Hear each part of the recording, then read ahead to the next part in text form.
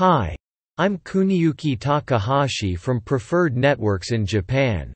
I shall talk about uncertainty-aware self-supervised target mass grasping of granular foods.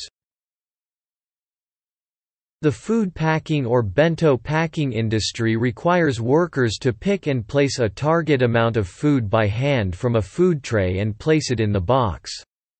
Menus are diverse and change frequently and seasonally.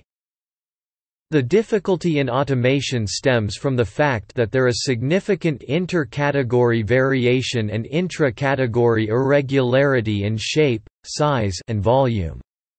Secondly, granular foods are particulate and behave in a deformable manner. Data collection is challenging because food may spoil or be damaged due to excessive handling, moisture, temperature, etc. The manipulation of granular foods remains relatively unexplored, and most work in the industry is manually picked and placed by humans. In designing a system, we had three requirements. First is the ability to handle a variety of deformable and irregularly shaped food. This is achieved by a learning-based system that uses deep learning and learns directly from real-world RGBD images. Second is the ability to grasp any user-defined target mass without additional training. This is achieved by training a network to predict the mass of grasped food for several candidates across the tray. The most likely grasp to result in the user-requested mass is chosen and executed. Third is the ability to adapt to new food in a short of time. This is achieved by estimating the uncertainty of the model and utilizing the most reliable prediction to compensate for the small data set.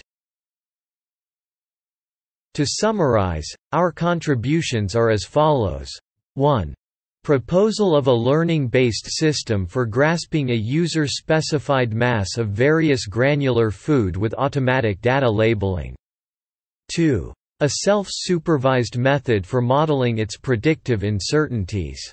3. A system that chooses grasps by leveraging model uncertainty to reduce the required amount of training data and improve accuracy. The idea behind our method is that we extract patches of RGBD across the image and pass it through our mass estimation model to estimate the mass the robot picks up, if a grasp is executed at that point. We then filter the grasp candidates that are close to our target mass. For these candidates, we pass them through our uncertainty evaluator model, and choose the one that has the lowest uncertainty, or highest confidence in being correct. Both the mass estimation model and the two uncertainty estimation models we propose take cropped RGB and depth patches. We adopt two methods from reinforcement learning literature that were originally proposed to improve exploration: the error estimation model and the random network distillation. Both these methods measure different kinds of error, which I will explain later, which we interpret as uncertainty.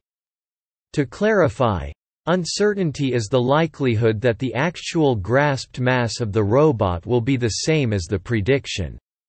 Lower uncertainty implies more confidence that its prediction matches reality. Our mass estimation model is a fairly standard deep learning regression pipeline. Input RGB and depth images are passed through convolution layers and then concatenated before passing them to fully connected layers.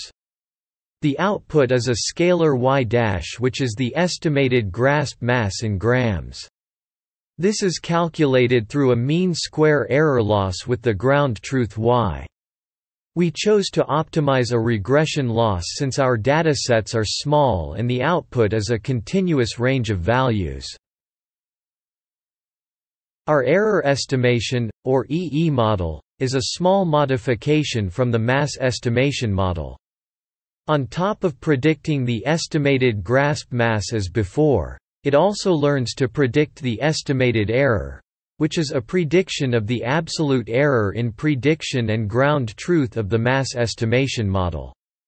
The idea behind this method is that inputs that are drawn from the same distribution of the training set will have predictably low losses, assuming the mass estimation model is well trained.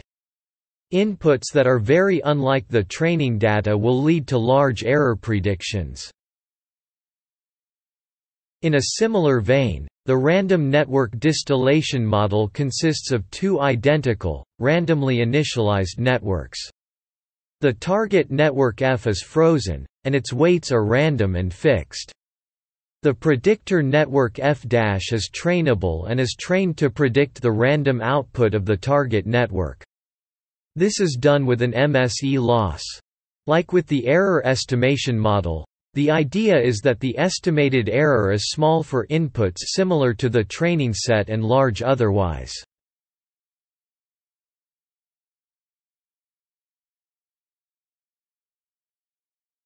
Data collection setup consists of two food trays placed on top of scales and a Sawyer robot with a custom end effector. Our RGBD camera is mounted overhead. The scales allow us to do automatic data labeling. As can be seen in the videos, it picks up food from one tray and drops it in the second. The difference in the weights measured by the scales give us the training label. It takes 12.5 seconds for one pick and place round. We switch the pick and place trays so data can be collected autonomously and infinitely. This is an example of the RGB and depth maps while collecting coffee, rice, oatmeal, and peanuts data. Surface details for coffee beans and peanuts are very difficult to make out simply from RGB images, but the associated depth map allows us to identify changes when a grasp is performed. This is a histogram demonstrating the frequency a specific mass coffee beans and rice was grasped during random data collection. Since coffee beans are relatively light, they span a smaller range than rice. We split the training data into data sets of size 50, 100, 200, 500, and 1000. We see that for small data sets like size 50, there are some values, such as 60 grams, where not a single sample was a part of the training set. Methods trained with classification would be incapable of interpolating well and would not compensate for these missing values. In fact, this 60 grams is one of our evaluated targets, and we show how our method can interpolate well. We compared our baseline, which is simply a mass estimation model, to EE and RND, which augment the baseline's grasp selection with uncertainty estimates. We evaluate the success rate for several target masses for coffee beans and rice. These targets were chosen to correspond to the mean, and one standard deviation above and below the mean, for the training dataset. We report success rates when the grasped mass is within 5% and 10% of the target. We see that both EE and RND tend to outperform the baseline, shown in bold, especially for small datasets of size 50 and 100. The difference, however, diminishes as the dataset size becomes larger. We perform additional experiments on oatmeal and peanuts, which have quite different dynamics and physical properties to the rice and beans. We show that using uncertainty methods when selecting grasp points significantly improves results, even when using the same gripper. Our motivation is to introduce a robot for the food packing industry which deals with various foods and of which, menus are diverse and change frequently. For our approach, we use model uncertainty estimation to compensate for shortage of training data, and a data collection system with automatic data labeling. As a result, we improve grasp accuracy of user-specified target masses using smaller datasets. Our methods work robustly for several foods with different dynamics while using the same gripper. Thank you for your attention.